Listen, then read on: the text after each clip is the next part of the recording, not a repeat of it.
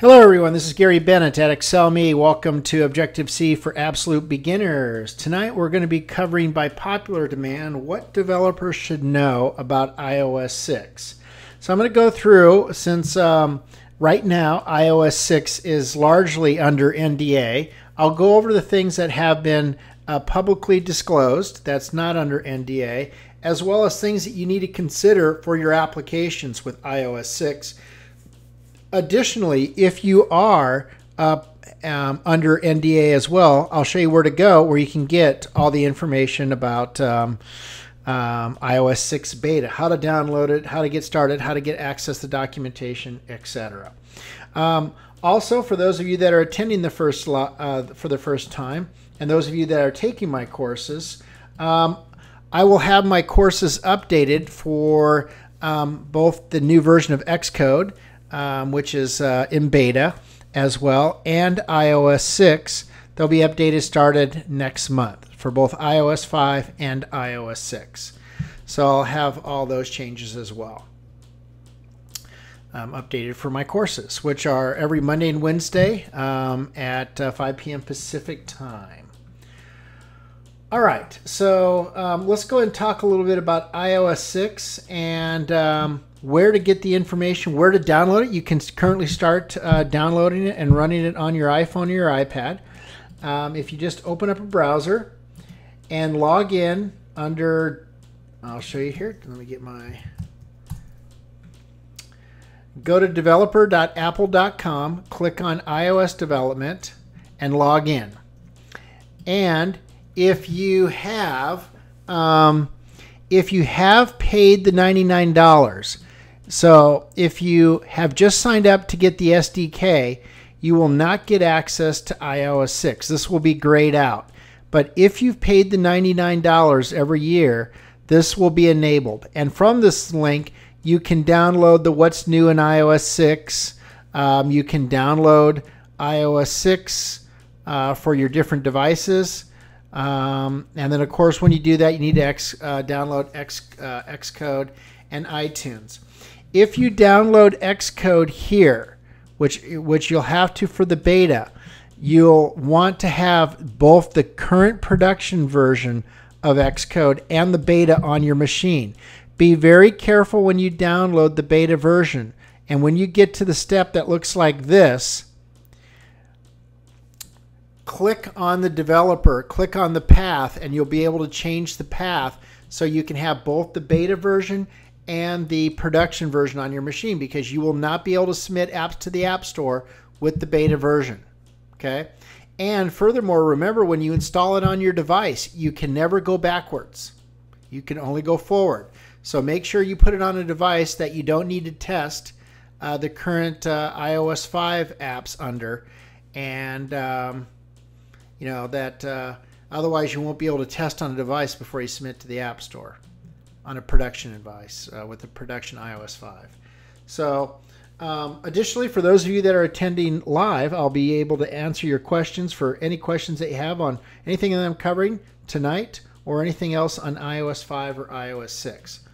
I'm able to cover the beta version in my courses because that's one of the requirements. Everybody has to be in the beta program, so I can go over the things that are under non-disclosure. So I want to make sure I honor that. Okay, so let's talk about one of the things that is new in syntax that we'll be covering more in the class next month, and that's with arrays and basically containers.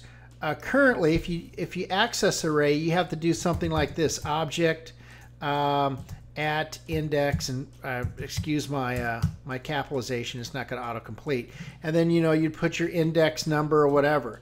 Well, with the containers, they're going to allow scripting, so you'll be able to do things like, I'm giving you the pseudo syntax right now, but things like you do with other or in other languages with arrays. So actually, it's going to look something like that. Sorry. If you want to index the second item of the array or pass in a list of items into your array, you'll be able to do that with syntax. This is, again, pseudocode. Very similar to this with your containers. So that makes it very, very nice. All right. Another thing I want to talk about what's new in iOS 6 is some things that you can't do that we were all hoping that you could do with iOS 6, but things that you can start thinking about now. Just a second, let me get to my notes. One is Siri. You currently do not have access in iOS 5 or 6 to the Siri API. Bummer, they haven't opened that up yet. Additionally, there's a new Maps available, and you're able, basically in order to take advantage of the Maps, you don't need to do anything differently than what you currently do to call your current Google Maps and pass it your latitude and longitude to use Google Maps. I'm sorry, to use Apple's new map kit. It is a total replacement under iOS 6, so there's nothing new that you have to do with that. Do test your apps out, though, that currently use the Google Map Kit, which is Apple's current map kit, that's being replaced with the new map kit. So test your applications with that. You cannot use the new map kit, just like with Google's map kit, you cannot use it for navigation programs.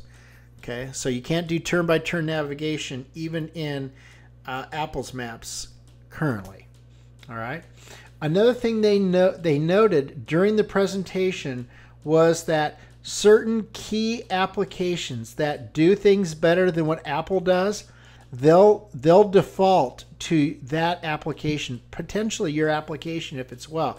So one of the examples they used with Maps is how you can go and get turn-by-turn directions if you're walking.